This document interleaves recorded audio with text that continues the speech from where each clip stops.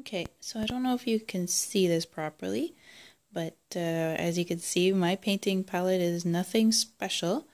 It's about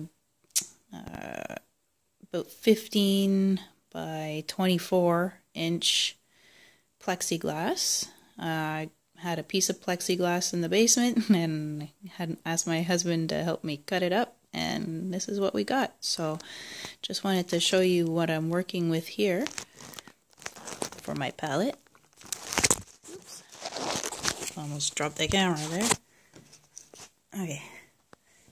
And just to show you here, the reason I love it so much is because you can just scrape it off.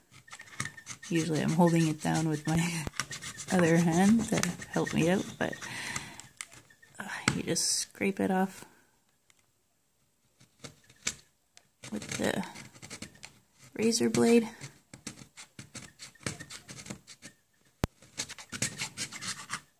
And once you work it, what you got left with is a nice clean spot like this.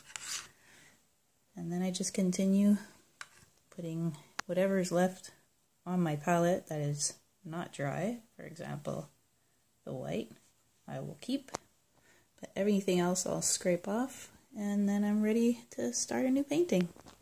So that's my palette that I wanted to show you guys. Stay tuned.